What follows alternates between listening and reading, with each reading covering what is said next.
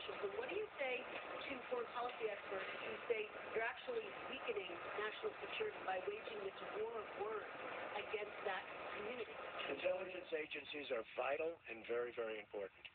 We are going to be putting in, as you know, Mr. Pompeo and others, you know the Senator, Dan Coates.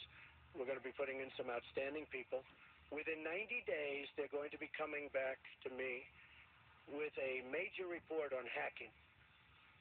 I want them to cover this situation. I also want them, however, to cover maybe most importantly, because we're hacked by everybody. You know, the United States, our government, out of a list of 17 in terms of industries, is the worst. It's number 17 in terms of protection.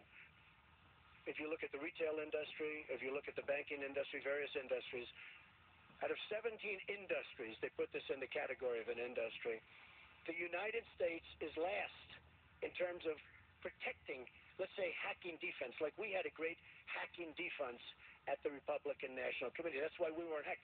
By the way, we were told they were trying to hack us, but they weren't able to hack. And I think I get some credit because I told Reince, and Reince did a phenomenal job.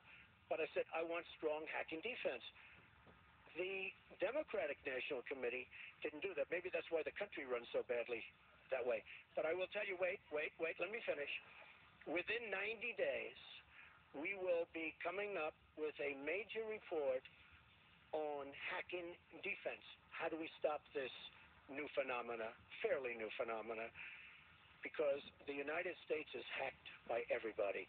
That includes Russia and China and everybody.